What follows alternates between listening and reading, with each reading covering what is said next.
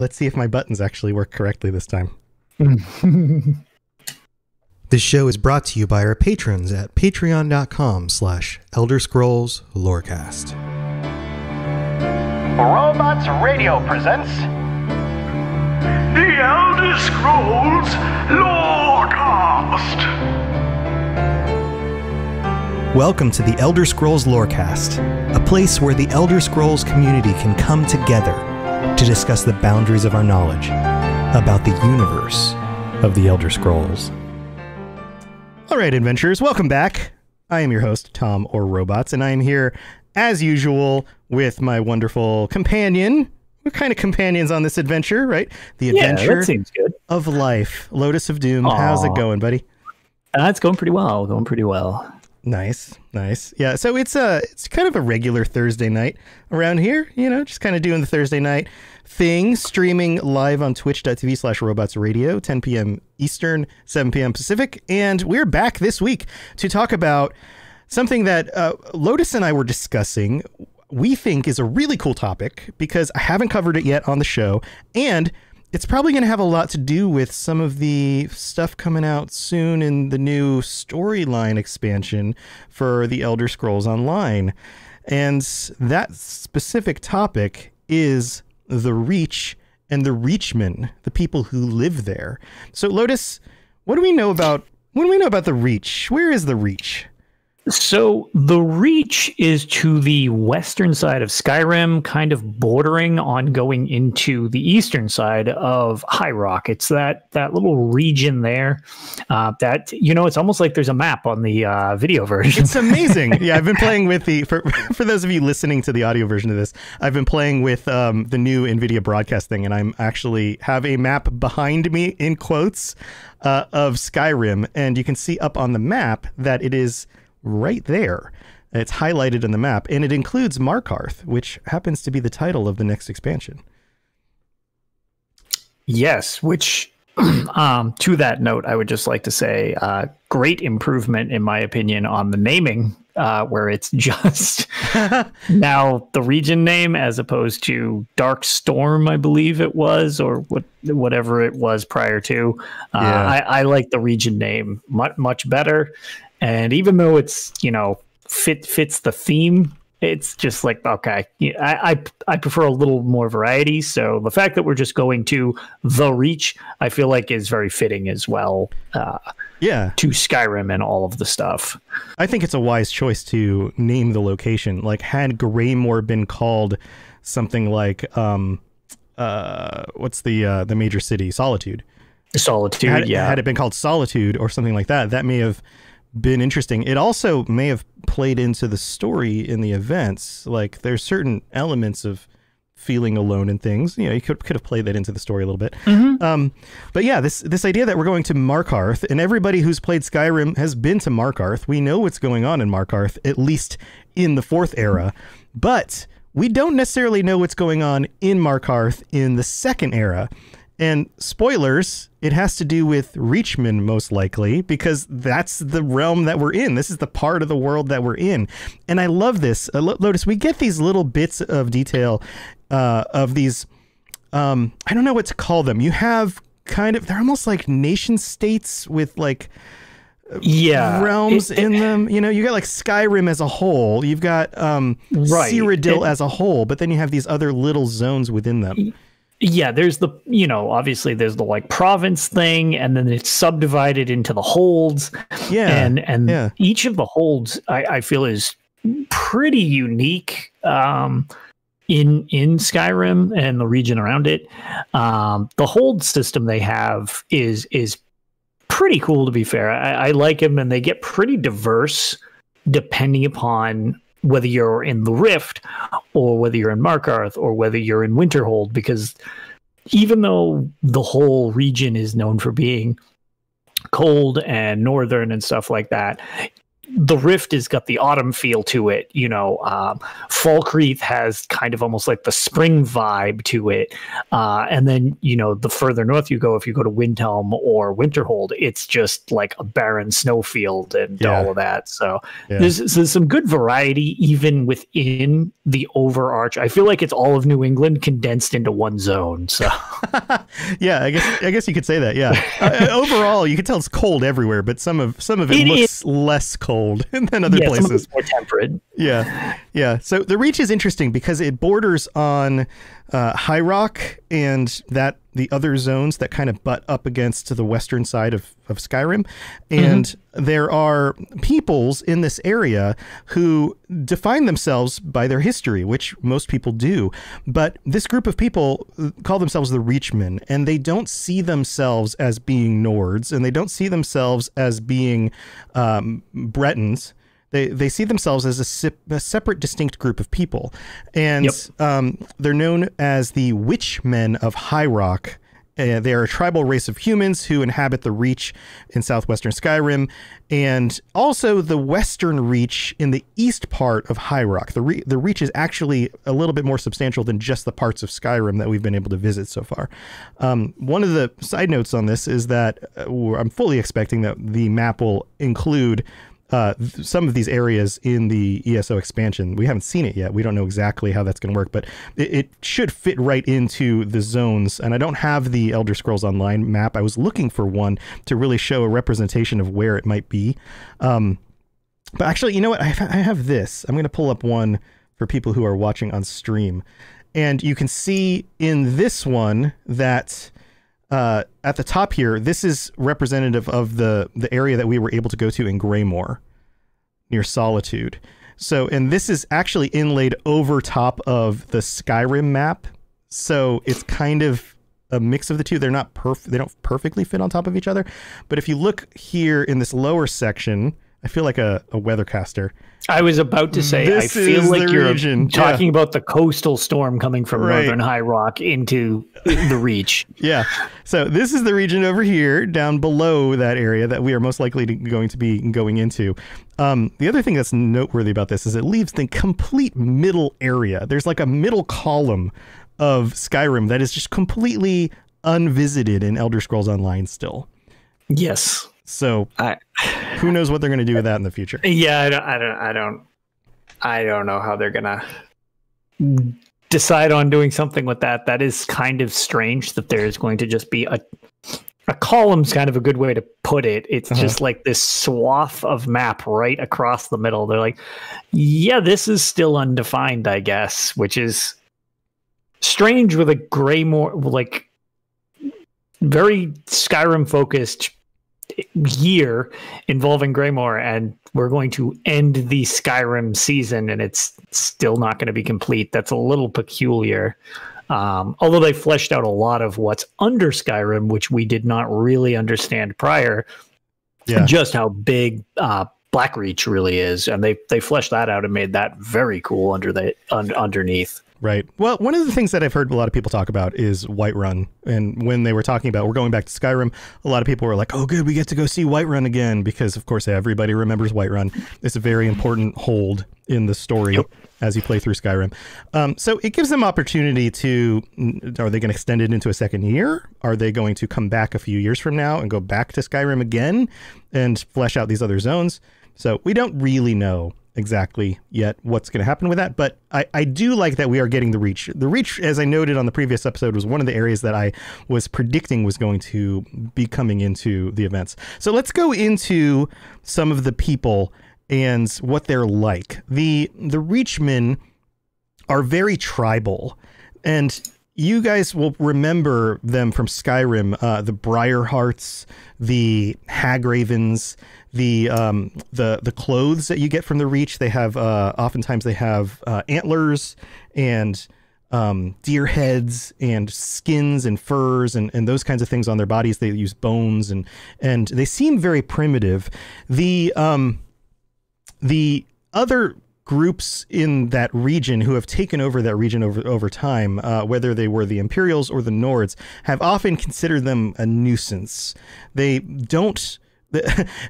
very much against siding with anybody who's not them, anyone who's other. So they, even though they get conquered, they tend to still kind of keep to themselves and keep their culture going. You have any other things you want to throw in there, Lotus? No, they are. I mean, that so far that's pretty much exactly my take on it. They're almost like an elusive third faction in this whole. Whenever there's a controversy going on between, Eastern Skyrim and Western Skyrim, or later on, it's the Nords and the Imperials. They're never picking a sides. It doesn't seem like they're always just, yeah, we're here, we're the Reachmen. Like, it doesn't matter what your issue is, because we should trump both of your issues and just take over. Right. So yeah, they're always just kind of like a floater wild card, regardless of what dispute is currently going on, usually over land and stuff like that. Yeah. So I'm going to quote some of the stuff in here. They're also known for their hedge magic. And here's the thing, is that they constantly are underestimated. They are not unintelligent. They are not incapable of things. They are not without magical prowess. They originally evolved from the Bretons. They are, of Breton stock. Of course, they've, mingled with the Nords and of course, all the complexity that comes with that. So that means that they have, at least some of them have a very high natural magical prowess. That's why they're considered the Witchmen of High Rock. Some Reachmen mages are known to wield magic, which they can use to poison or corrupt nature. They're also said to have learned to control beast folk magic, a wild hedge wizard, which is often described as primitive, or hedge wizardry, which is described as primitive. And it's almost like it's described as primitive because it's more nature focused, and it has to do with the beast folk who everybody looks down on. But that doesn't mean it's any less sophisticated. It's still powerful magic. It's just not focused on illusory magic or, the things the high elves would value. I guess it's just less organized. So people it's like, oh, this isn't in a textbook, so I'm going to just downplay it as something that's not as refined, which sounds very Sigic Order / Altmer style, so I guess it just plays into that even more. Yeah, it's like if you don't put it in a bunch of books in a fancy library in a marble building, then it's not considered to be as good a style of magic as something else. They're known for being involved with like the weird covens. You go through some of these zones in Elder Scrolls Online, and you have to deal with the weird covens and the weird trees and those kinds of things. There's the Hagfeather Coven, the Rime Rock Weird, and the Markarth Sisters.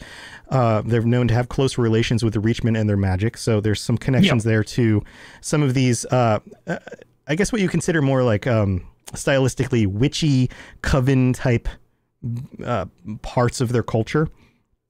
Which, of course, to be fair, the Warden class in ESO fits very much into that whole vibe as well. Weird, by the way, being WYRD as opposed to they're just weird because of where they are. So but yeah, that the class that was added back with the Morrowind expansion in Elder Scrolls Online brought in the Warden class, which had enemies had access to it in the programming. It's just it wasn't player focused.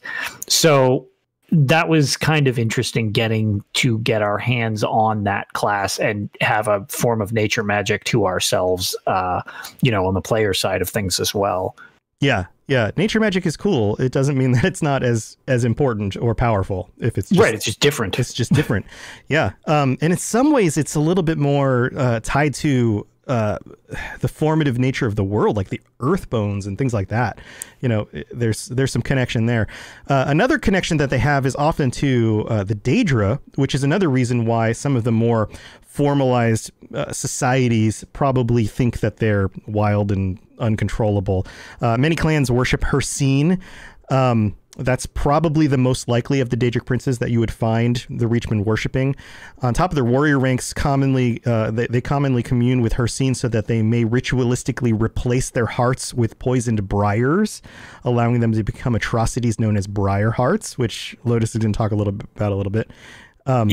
Those it's such a cool concept for an enemy, and in ESO, when you're in the Daggerfall Covenant exploring some of the Reach threat that's kind of flooding throughout the region, you're in Stormhold, you're in High Rock, you're in the areas on, I guess, more on the western side of the situation from where we were originally discussing in Skyrim, but the eastern side of, you know, High Rock and everything like that. Yep. You're getting a lot of their influence around the region, and you actually get to see the formation of some of their zombie type creatures and the Briarhearts, where they're just like essentially being grown as they're sacrificed, their bodies are thrown there, and then the magic what they're doing is cast, and the vines are like basically forming into these former people and turning them into these creations and stuff like that. It's very cool. It's if you were to play ESO, it's along the Daggerfall Covenant main storyline. You encounter quite a bit of reach magic and hedge magic of them spawning some of their creations. Yeah, I like that part of the campaign. It's a lot of fun. Yep. The other thing is that some of the new stuff that you play through in the most recent expansion has a lot of that similar kind of feel to the magic. Yes, it does. The vines, the earth connection to things, but the corruption of the earth at the same time.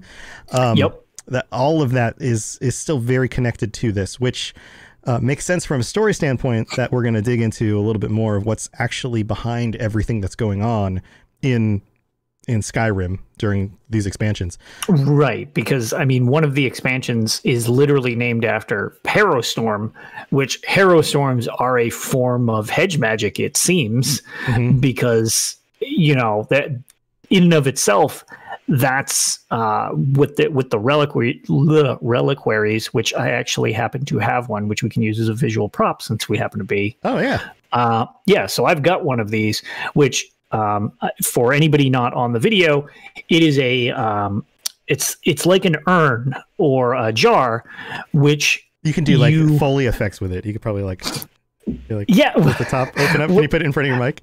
It does. Hold on. This is great. See? Oh, the red magic stuff came out. Oh, there it is. That's run! IRL. Oh, that's people are being turned into zombies and things. Oh no. You got to see the extent of my ability to RP right there. Yeah. One whooshing sound effect. So, like, those things, the dungeons, you get to first find out about collecting them.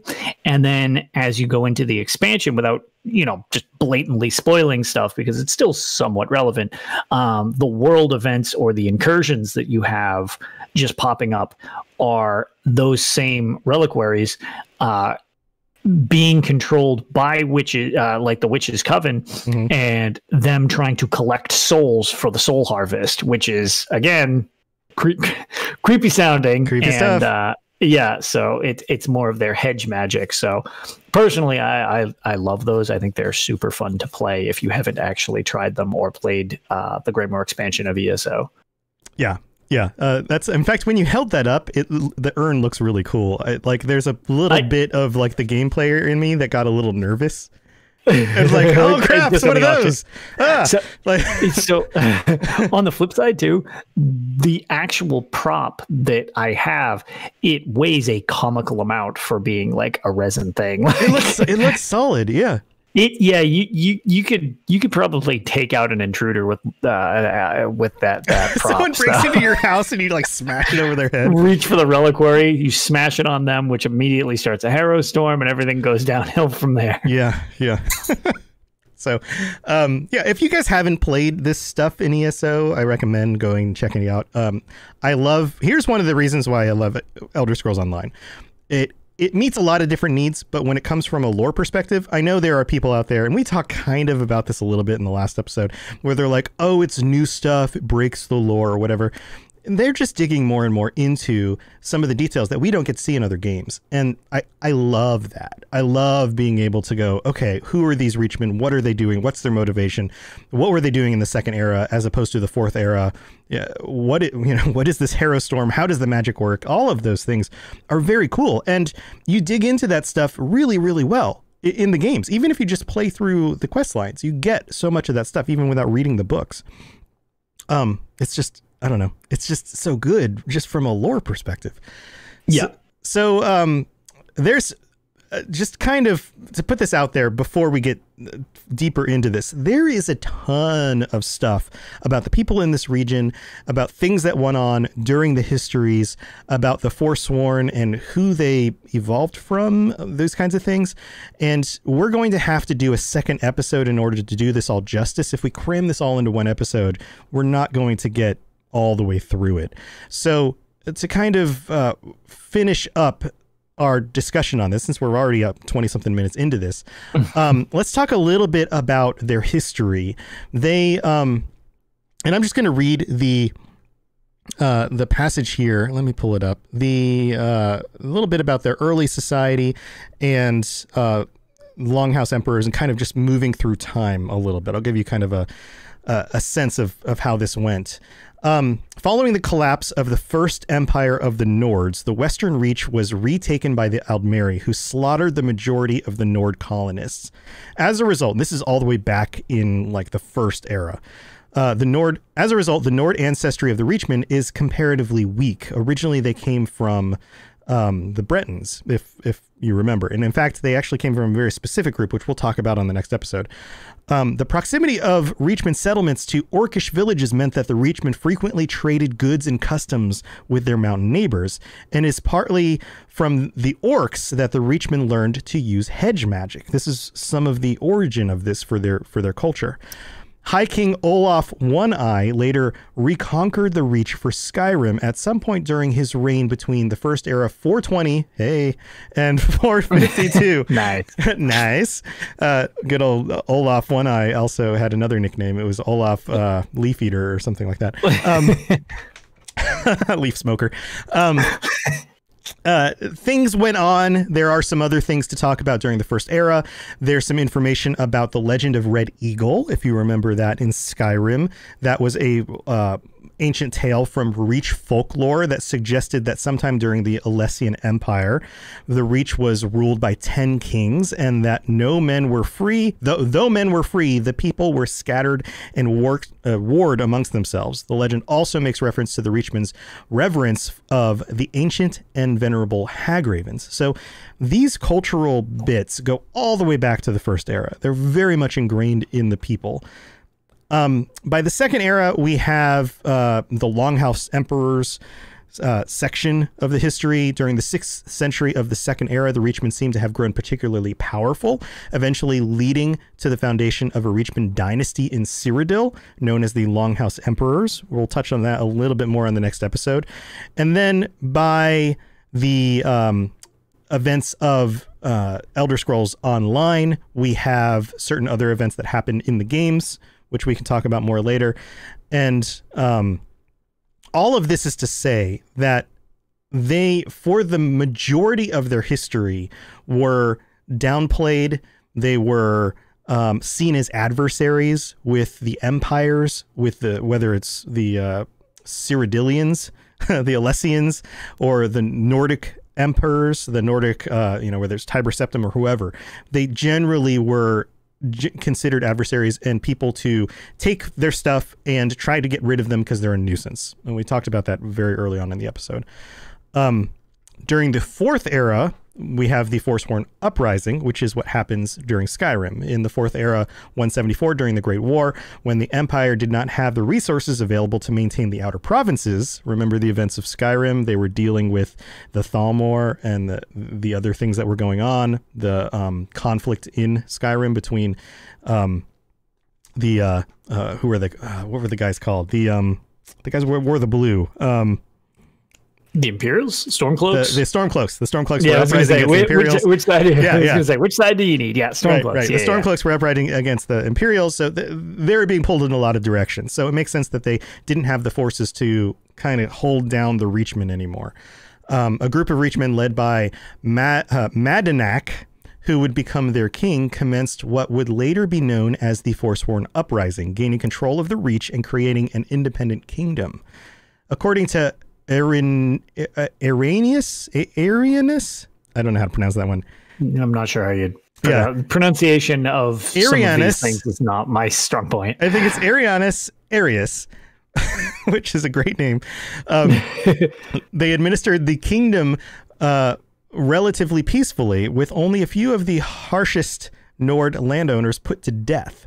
After 2 years, their experiment with independence seemed largely successful, and the leaders of the Reachmen were beginning the process of seeking recognition from the Empire. However, in the Fourth Era 176, desperate to retake the Reach, and with no Imperial legions available due to the Great War, Hrolfr enlisted the aid of a Nord militia led by none other than Ulfric Stormcloak to retake the Reach by promising them free worship of Talos. If you've played Skyrim, you know who Ulfric is. He was the one who was trying to be the king, who you're in the cart with at the beginning, and he's gagged so he can't shout. Yep, that Ulfric. In that year, the Nord militia successfully drove the Reachmen from the city of Markarth, and reclaimed the Reach. The survivors of the uprising fled into the wilds of the Reach and became known as the Forsworn. So when you are playing Skyrim and you're coming up against the Forsworn and they are pissed off at everybody, this is why. Because they had established their own society. They were looking to be recognized by the Empire as a free independent group, a free independent region, and everything fell apart. And they were sent out into the wilds. And so, like, and that was the thing. When I played through these games, I didn't have a sense of, like, this is the history underlying all of this. I was like, who are these crazy people who just live out in the wild? You know, I'm like, oh, okay, maybe they're pissed off at the Nords for some reason, and they're these crazy wild people, I guess. Right. I don't know. There's actually like a lot of background to it. So, yeah. I'm going to go through the next paragraph because this is interesting too. Driven from Markarth, the Forsworn spread across the Reach, fortifying any defensible spot they could find. In the wilds, the Forsworn function as a terrorist organization. That's how we get to know them, right?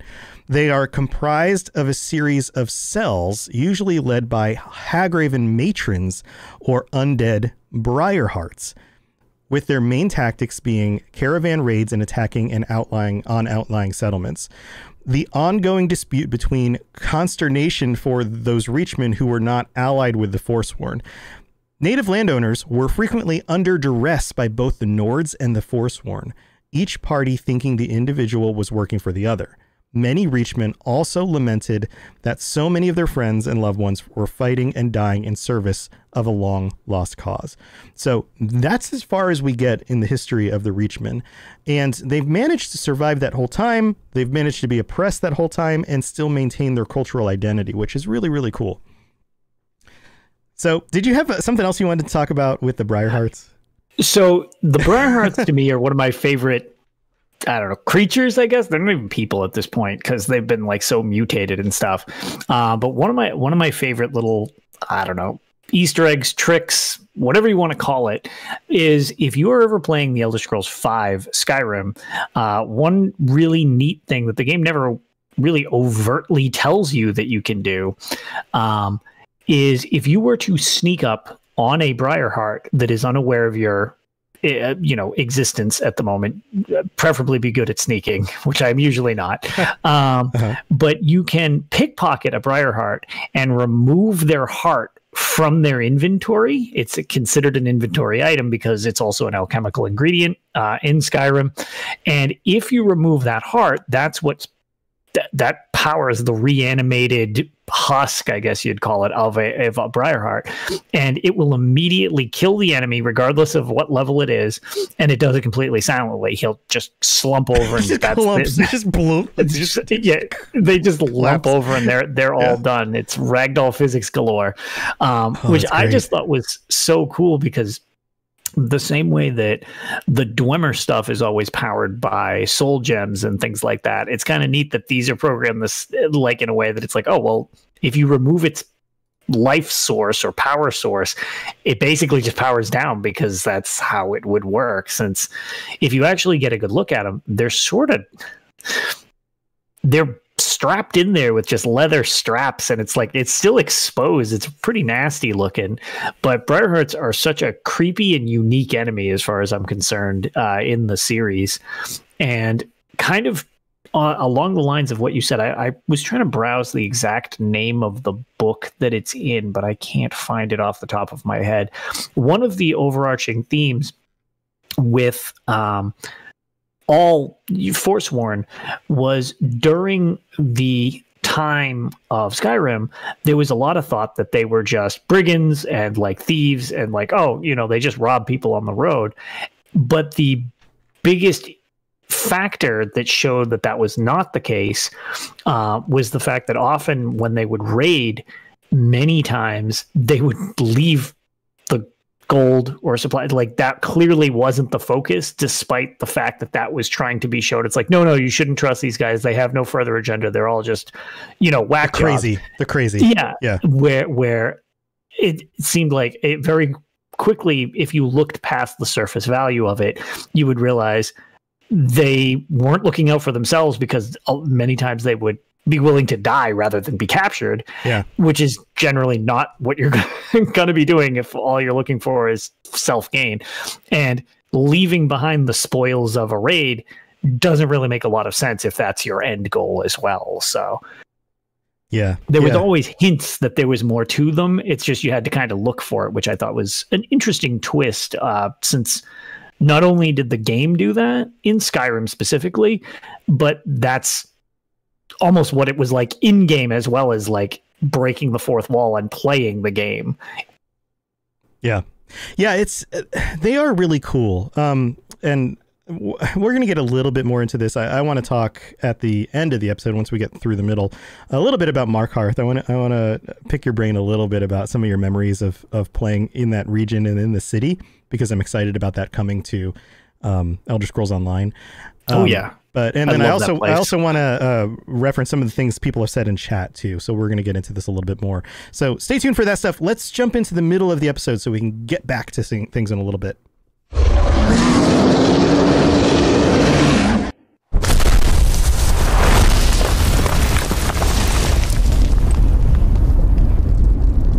The skies are marked with numberless sparks, each a fire, and every one a sign.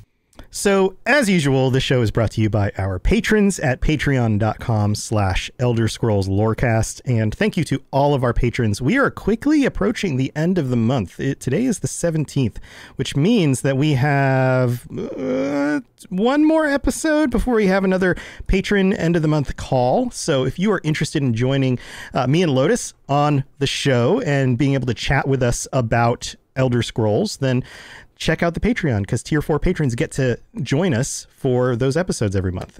Also, thank you to all of our other patrons for your support of the show as well. You can get ad-free episodes and a whole bunch of other things. So go check that out.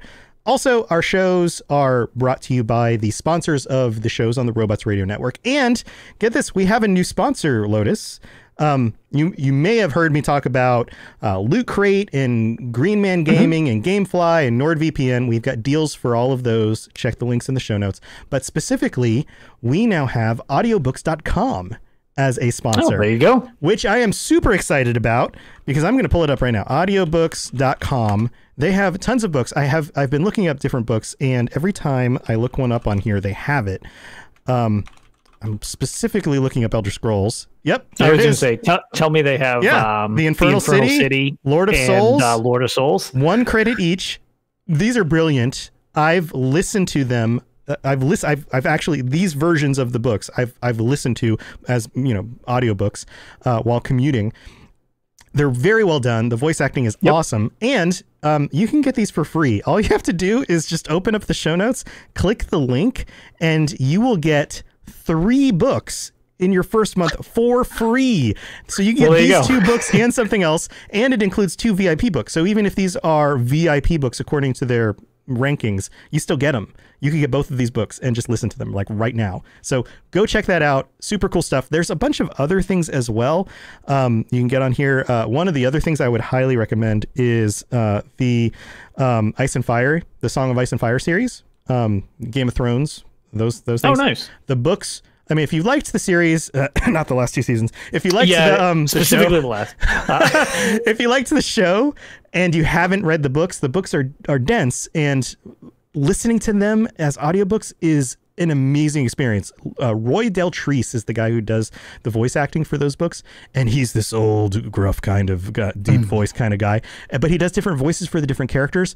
He is amazing. Like his voice is like butter in your ears, which sounds disgusting, but just imagine that your ears had taste buds. Nonsense. Oh God, ear butter, a perfect selling point. You really crushed worse it. As I go. Anyway, go check out the books. Click the link in the show notes. Go check out the books. I think you guys will I've enjoy listened them. to both the Lord of Souls and Infernal City. Infernal City, thank you. Yep. On the other books. I am not a huge reader, like just sit down and I'm going to read a novel or something like that. But yeah, I got the audio versions of both of those as well. And they're pretty good stories. Especially if you already like this material, it's really good supplementary material. I don't think you're going to draw somebody into the series fresh. Right. Like, don't suggest this to somebody to try to get them into the series, but if you already like the series, there's a lot to these books that honestly fits into many of the games that is overlooked or only nodded to, and except for the small portion of us who have actually read or listened to the books, you kind of miss it, and they're pretty integral to a lot of things. So there's connection between all sorts of different lore stuff in these books. And one of the main characters is an Argonian.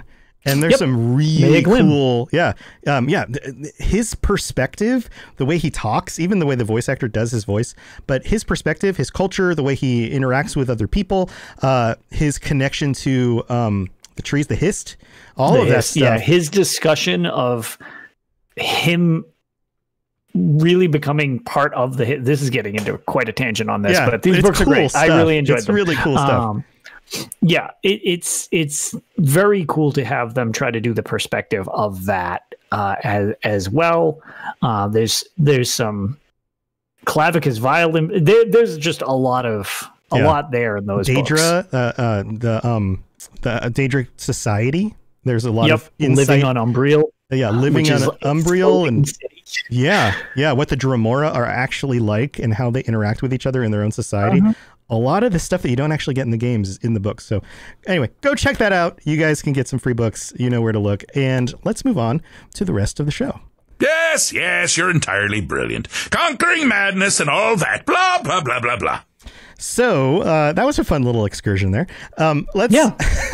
Let's talk about Markarth. I want to actually, before we get into Markarth, I want to reference a little bit about what some people said in the chat here. Fragile Shark says, and it makes sense that the Thalmor Empire would want to keep the Reachmen under control if it can cause Skyrim to expend resources on the problem, which makes sense. Much. The enemy of my enemy is my friend kind of concept. Like, if we can incite insurrection from underneath the Nords, then that works out for us, that kind of thing. Which, exactly, and Thalmor are known for slow playing everyone against each other and biding their time. And it's like, as is, they were already kind of nudging. To be fair, I mean, depending upon how you want to view the situation, nudging Ulfric Stormcloak along because of his kind of bruised ego from his previous failures, which we won't get too into, as like, oh, well, hey, Skyrim's, you've been shunned and all of this. And it comes across very straightforward that it's like, well, the Thalmor don't like Talos. Which, okay, that's true. But at the same time, if they can also sow equal seeds with, okay, this needs to be Imperial law, but then at the same time, nudging Ulfric forward, we're like, yeah, you're not going to stand for this, are you? Right. Well, now these two are fighting each other, and they don't need to waste resources on the situation. No. Factor in the elusive wild card that we brought up earlier of the Reachmen and the Forsworn. It's like, okay, well, now you have three groups. I mean, they're pretty indifferent, it seems like, to the Reachmen themselves. They don't necessarily have an agenda overtly against them, but it's like, okay, well, if we push you into the equation, now there are two sides we don't want to deal with, and one side we're indifferent to, all fighting amongst themselves while we consolidate our power. Yeah. Yeah.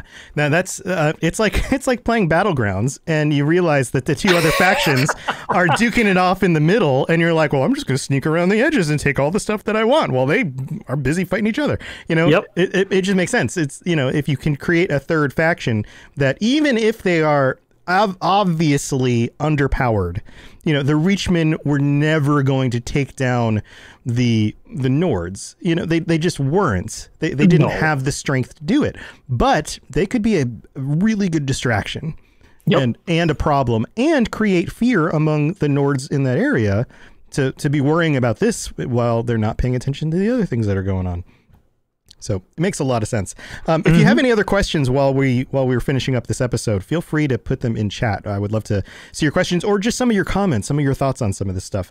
Now, to wrap this episode up, this region is specifically known for Markarth. That's basically the capital city of the region. And there's a lot going on in Markarth. As a reminder, Markarth was the city that was built on top of the Dwemer ruins, directly there in the city. Like, the city itself is Dwemer ruins with Nordic buildings just kind of built into it. Yes, and it's really cool looking. It's a very vertical city as well. Kind of built around, like you said, it's the Nordic ruins built into the Dwemer ruins in the walls. But the way that the whole city is constructed around the waterfalls makes it really unique too. Yeah. Yeah. So do you have any like specific memories of dealing with Reachmen other than the Briarheart stuff, or being in Briarheart Markarth? Stuff I love. So Markarth is, to be fair, that's probably my absolute favorite of the cities. Wow. I like a lot of them. They're all kind of memorable in their own way, but Markarth is just very, very unique in its construction, and it's, I don't know, it's oddly creepy because of just some of the stuff you deal with in Skyrim as well. The giant crypts where you can get yourself involved with the Namira's quest line, and I mean, I guess it's not a huge deal if we spoil some stuff from a game from 2011 and 2020. Right, 9-year-old game. Yeah, I was gonna say, I feel like if you haven't played this quest line yet, you really kind of out of the realm of safety. What is there though is you get this whole cannibal cult thing involved with the Numeric thing, and one of the quotes that I just always find very funny is the meat vendor out front, who is part of this conspiracy, is I just love that he's always saying the bloodiest cuts of meat in the Reach, and I'm just like, oh, that is not a selling point, dude. Like, what are you doing? No. And yes, the Mace of Molag Bal quest is also in Markarth. That is correct, Fragile Shark. I couldn't recall. That one I is saw the there comment. too. I was like, where was that? Yeah, that's awesome. That's awesome.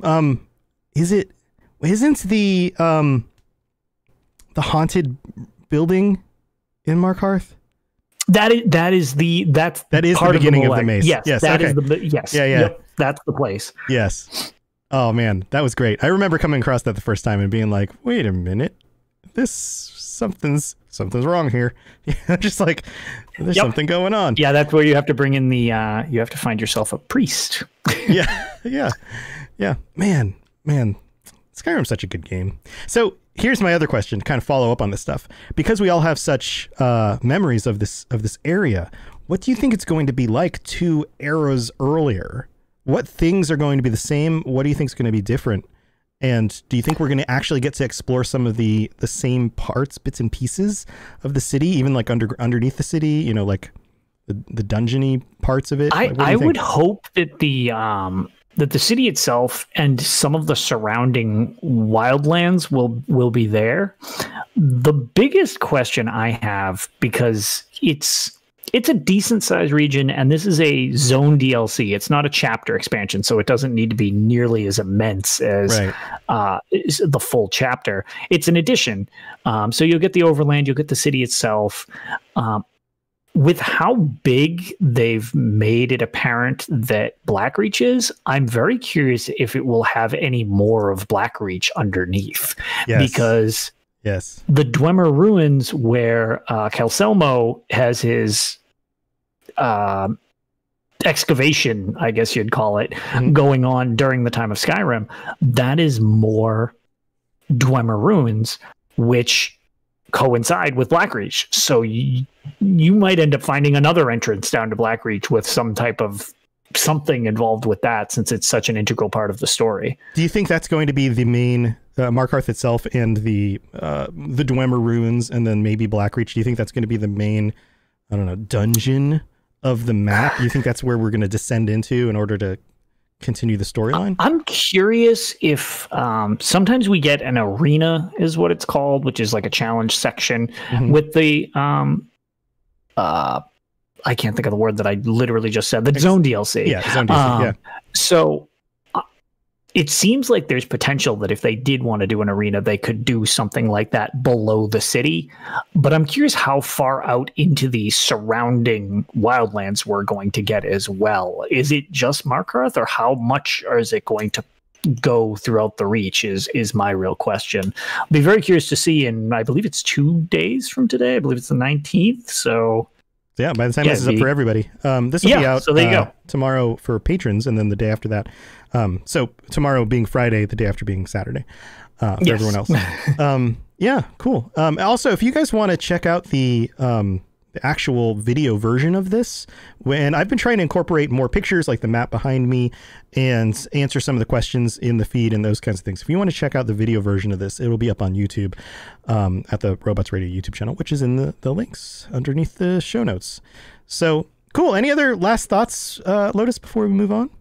No, I think that pretty much a solid foundation and overview of the Reach and its inhabitants, so to speak. Yeah, next time, on the next episode, we're actually going to get into some of the Reachmen clans, their connection to Dami House, the Minotaur, who shows up in Elder Scrolls Online, and the Keptu, which may be a word or a name of a group of people that you are not familiar with. This is actually some of the older parts of the connection of the Reachmen to their history. So we kind of covered an overview, and then also a lot of the stuff that happened that we know about in the Fourth Era, but we're going to go all the way back to the beginning again and dig a little bit deeper. So I'm excited for that. Thank you for joining me again, Lotus. This has been super fun. Of course. Do you guys have anything cool going on? You have any streams happening lately where you're raising more money for charity or anything? You know? So we will have an exact schedule, but it's looking like in the situation for my Extra Life Marathon that I'm involved with, I believe our tentative date will be October 17th. I'll have an official announcement definitely by next show. We're just kind of ironing out the details as to how long we're going to be able to marathon this year. Last year we did 38 hours, I believe it was, between me and Ark. I remember this. Yes, I jumped in.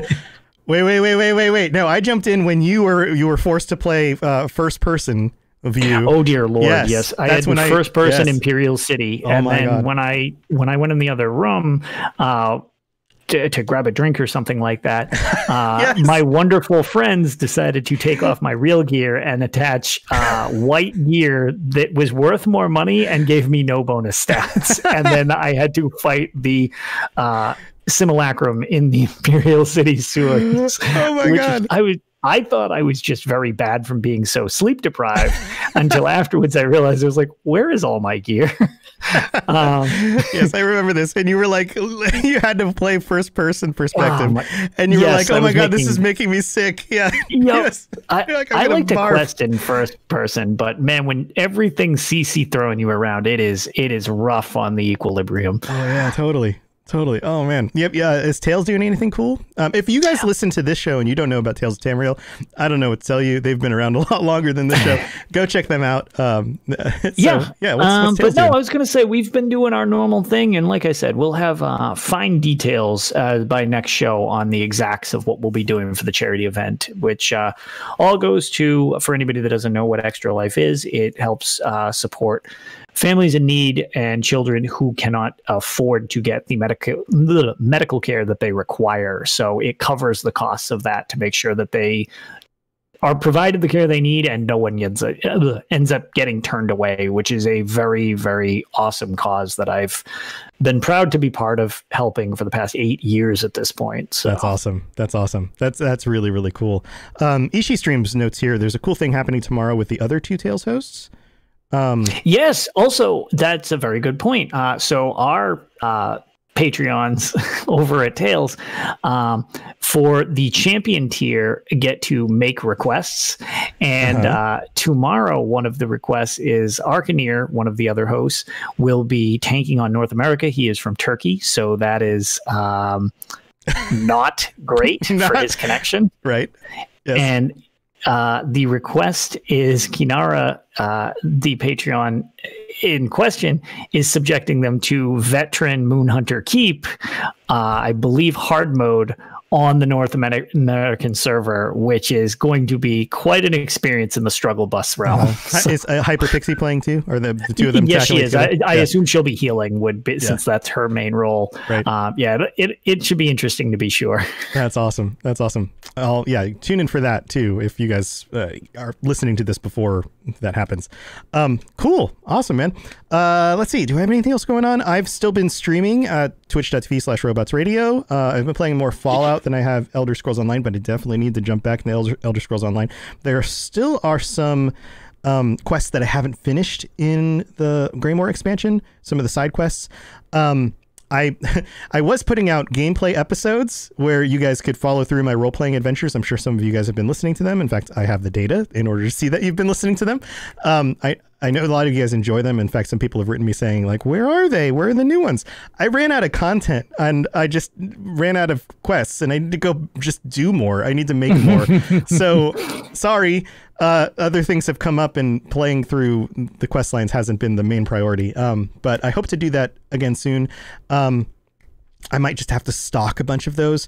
I do have kind of this internal want to go through all of the quests and document all of them through role-playing as Sir Robots throughout the entire game. But of course, that would take a very long time. So, and there's lots of other games coming out and things. So my attention keeps getting thrown from one place to another. But hopefully I can get back into that. And if you are interested in that content and it isn't being put out in audio version yet, I'd love for you to just come hang out in the stream, because you might catch me doing some of it before it turns into audio content later. So you're welcome to do that as well. And just like Lotus, all of my stream support is going to charity right now. Up until the election, everything that I raise on Twitch is going to support Represent.us, which fights corruption in the government, which benefits everybody except for the people being corrupt, but screw those guys. Nobody cares about them. Yeah, no, those people can go, I don't know. Yeah.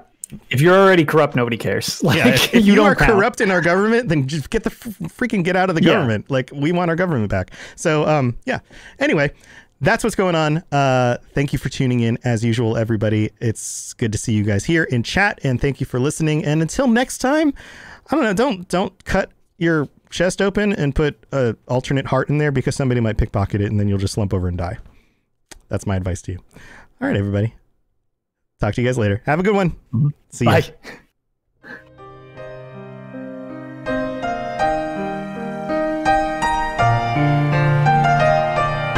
Thanks for listening to the Elder Scrolls Lorecast. All sounds and music are owned by Bethesda Softworks or ZeniMax Studios, and no copyright infringement is intended. If you have something you'd like to contribute to the show, please reach out to us at elderscrollslorecast@gmail.com or on Twitter @ESO Lorecast. If you'd like to help support the show, check out the rewards you can get at patreon.com/elderscrollslorecast. I really appreciate you listening, and I'd love to hear from you soon. And thanks to our patrons for support, especially our Tier 5 patrons, including Noodle Al Dente. You've been listening to a Robots Radio podcast. Smart shows for interesting people. Check out all the shows at robotsradio.net.